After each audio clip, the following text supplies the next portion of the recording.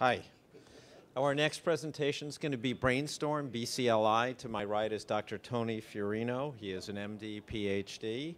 He's a very interesting guy because he comes to BrainStorm from the venture capital world. What I really like is that he understands medicine and kind of understands the value proposition of the space.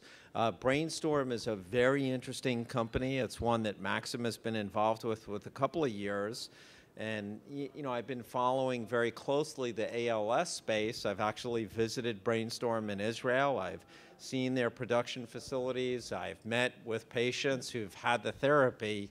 And I do believe it's a very, very interesting name in the ALS space. And so we're going to talk a little bit with Dr. Tony about what is the BrainStorm strategy, what's the philosophy, and how does it differ from some of the other companies in the landscape. Thank you for joining us today. Thanks very much for having me. So I'll spend a couple of minutes. I really have just a couple of slides to run through here. I will be making, or maybe making, forward-looking statements. Really, I think to encapsulate what BrainStorm is, I view us as a differentiated stem cell company. And by that, I mean we are indeed using mesenchymal stem cells, but we have a proprietary culture process by which we induce these mesenchymal stem cells to produce a variety of growth factors, neurotrophic factors that have been shown to be important in promoting neuronal survival. So what we have, in essence, when we administer these cells back to patients is a mesenchymal stem cell-based drug delivery system for neurotrophic factors, which is covered by an extensive series of patents on the cells, methods of producing them, and methods of use. We are in phase 2 in ALS. We received fast-track status from the FDA last year. We've completed two Israeli clinical trials. I'll show you a little bit of data from those trials. And we're currently enrolling a phase 2 randomized double-blind placebo-controlled trial at Mass General, UMass, and Mayo Clinic. We plan to launch a multi-dose study later this year in Israel. We, in addition to the ALS program, we have a variety of preclinical proof of concept models in Parkinson's, Huntington's, recently autism, MS, and other peripheral nerve injury models. And we'll be looking to move additional programs into the clinic over the course of 2015 and 2016. And most importantly, or one of the most important things for any biotech company, we are well financed right now. We raised capital in January of this year, and we are financed well beyond the readout of our phase 2 study in 2016. So really, this is the one slide that I'd like to show with. So I'm going to stop you before we get into data, and I definitely why don't you back up one slide before we talk too much about data.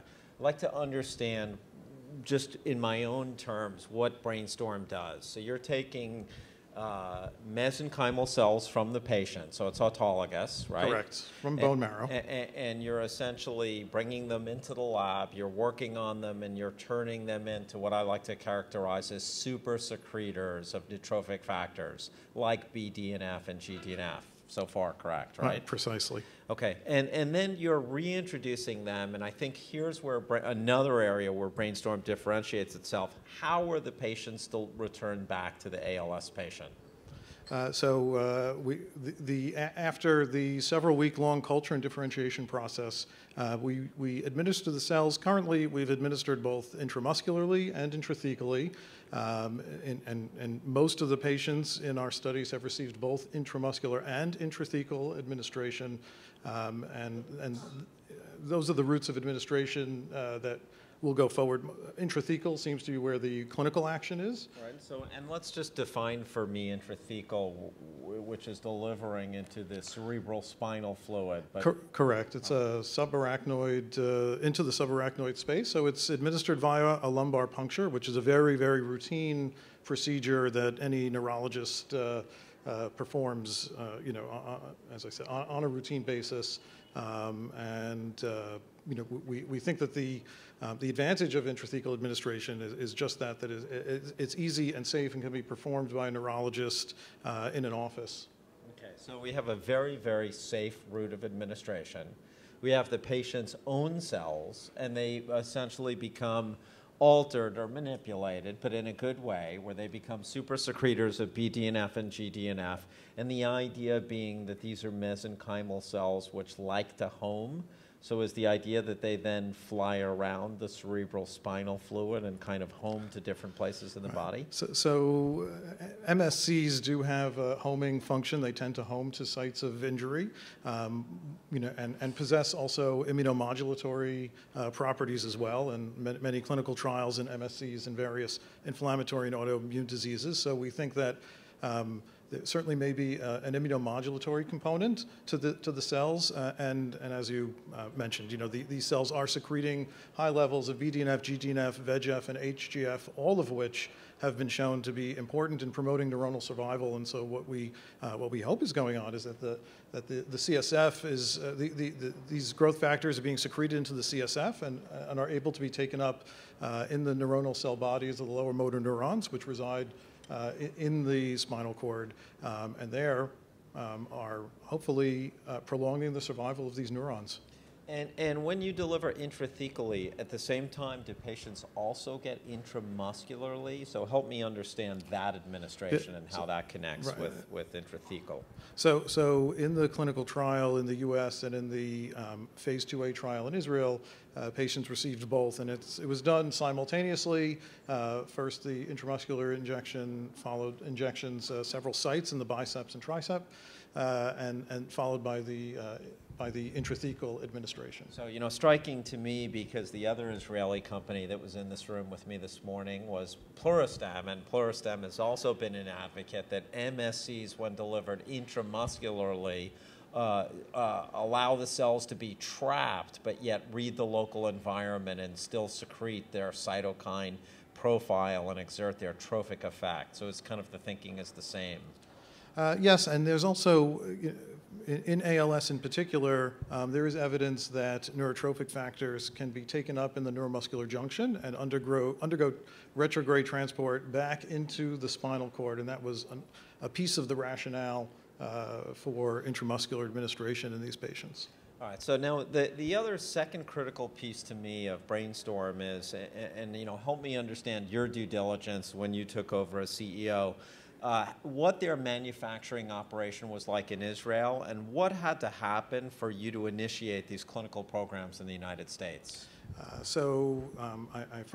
have to give kudos to our manufacturing team who has been really outstanding at taking what was a process developed in a laboratory and building it over the course of several years into a GMP manufacturing process that allows us to treat humans in clinical trials.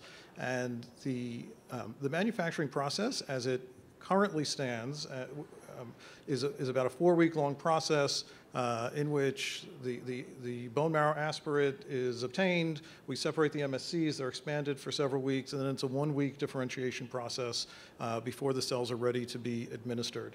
And that process was transferred to our 2 manufacturing sites in the US, and they have done an outstanding job in terms of building in-process controls, development of release testing, and we are very well positioned to move this process to the next step, which will involve production of multiple doses out of a single bone marrow aspirate. This is something that we're in the process of validating currently, and we'll look to put into clinical use in Israel this year in a clinical trial, as well as shaving additional time off of the manufacturing process. And because the throughput of the clean room is obviously the rate-limiting step in terms of how many patients can be treated. And you know that as a research analyst, right, I'm always laser focused on cost of goods versus disease burden versus the size of the population. So what I hear you saying is that cryopreservation and multiple doses are something that you're striving for in terms of how this product may look in the future. Oh, yeah, absolutely. Cryopreservation is a critical piece of the manufacturing process going forward. It enables us to leverage a single bone aspiration into multiple doses, whether it will prove to be 1 year or 2 years, we don't know, but multiple doses obtained from a single bone marrow aspiration. And the production process from the cryopreserved cells is greatly abbreviated. So that will very significantly improve the efficiency of the production process as well. Okay, great. So now do me a favor, let's go ahead and let's look at some data and help me understand the value proposition in ALS. I mean, I'm very skeptical that anybody can cure ALS, but I will tell you, if you've ever heard of the Ice Bucket Challenge, one of the founders of the Ice Bucket Challenge is Patrick Quinn. Patrick Quinn was actually a retail broker at Maxim. He's a really interesting guy, and his life has been devastated by ALS, and I would tell you that he would do anything to slow down the disease progression, to allow himself to maintain the ability to speak, for example. So, you know, what I've learned as an analyst is that anything that can kind of lower the glide slope in terms of the deterioration that these people face, that the patients themselves would view that as invaluable. So with that understanding, help me understand what the strategy is going to be based on your existing data set and how you think you can take this towards approval. Sure thing. So if we look at the data from, these are from the 2 Israeli studies. This is the phase 1/2 study, are a cohort of 6 of the 12 subjects in that study who received intrathecal cells. And the phase 2A study, which was a dose escalation study, all the subjects there received intrathecal and intramuscular administration. And ALS-FRS, for those in the audience or listening, is a very well-validated scale used in just about every ALS clinical trial, is certainly a regulatory endpoint as well, acceptable to the FDA. And it's a functional rating scale on a range of from 0 to 48. Most, I assume, you and I would be a 48 on this scale. What you can see in the 2 studies that are presented here, the phase 2A study enrolled later stage subjects, whereas the IT cohort in the phase 1/2 study enrolled fairly late stage subjects. On ALS-FRS, we saw actually a quite consistent result in these two studies. And what we have illustrated here in blue is a run-in period. So we followed the subjects in both studies for 3 months. During the last month, we prepared the cells and then administered them. And then we followed for 6 months afterwards, which is illustrated in orange. And we have here, for both studies, I've illustrated just a simple linear regression line for the run-in period as compared to the 6-month follow-up period. And in both cases, we saw a highly clinically meaningful reduction in the slope, meaning that the rate of disease progression slowed, in this case from about a point, in both studies from about a point and a half, losing a point and a half a month in terms of their rate of progression, down to about 0.3 a month in the phase 1 study and 0.6 a month in the phase 2A study. And while these were small studies and not powered to achieve any particular efficacy endpoint, what I can say is that this level of treatment effects, if we will observe it in larger and more robust studies, there is no question that a 40 to 50% reduction in the rate of disease progression is highly clinically meaningful and you know, from a patient perspective, quite a meaningful slowdown in the rate of disease. All right, so just to make sure I understand what I'm looking at, that blue line is the progression of these patients, and you've benchmarked that for 3 months.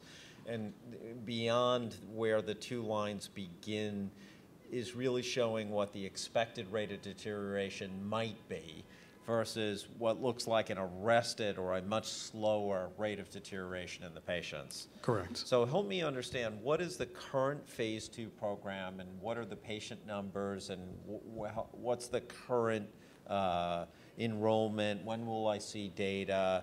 I assume you're going to try to replicate this with a larger N value. Sure. So the current U.S. study is our first U.S. study under the IND that the company filed in 2013. And the primary endpoint of this study is safety. That was the FDA's request as the first study performed here in the U.S. However, we are, of course, as secondary endpoints looking at ALS-FRS, as well as respiratory function and grip strength. And the study design is similar in that we also feature a 3-month run-in period with 6 months of follow-up. However, this is a 48-patient randomized double-blind placebo-controlled trial, so with a 3-to-1 randomization. So we will have 36 treated subjects by the study's end with a comparison group of 12 placebo subjects.